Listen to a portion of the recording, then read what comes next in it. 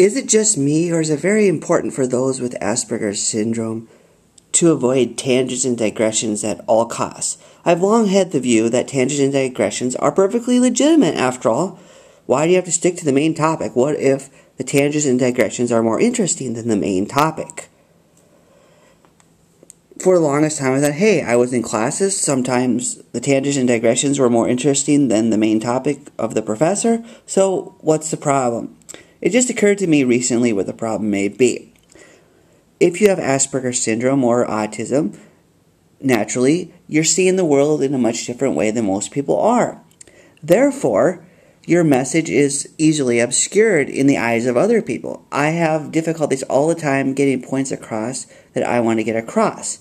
And I'm recently seeing how I can rearrange things, repackage things, without hopefully changing the core substance.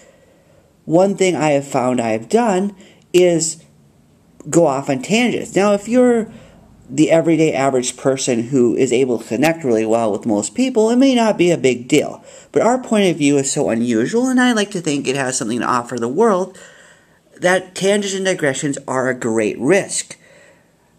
All the time when I write something, whether it's a short post or a video, I find people are reacting and responding to the wrong element of that. The more tangents and digressions I have, the more opportunity there is for them to respond to things I don't want them to necessarily focus on.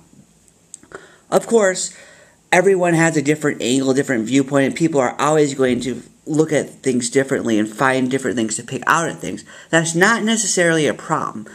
And part of it is something I can't control anyways. But what I can control is making my messages as pointed and concise as possible.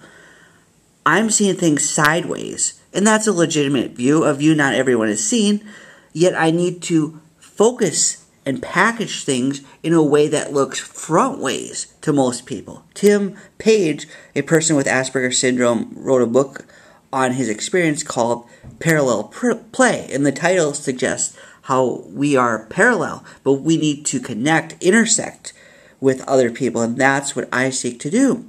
Therefore, I'm going to try to avoid adding anything that is irrelevant to the thesis of what I am expressing, whether it's a short comment, a story, a video, a piece of writing, a post on Twitter or Facebook, you name it. I'm asking myself this question. What is really important? What is the main point? What is the subject? What is the verb?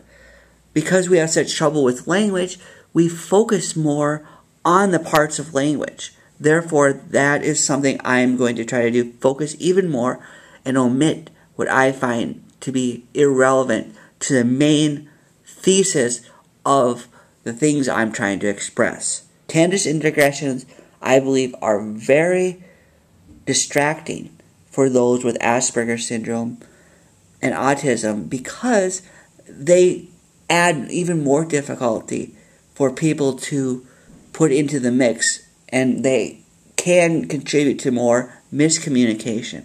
So I'm going to try to avoid adding unnecessary details.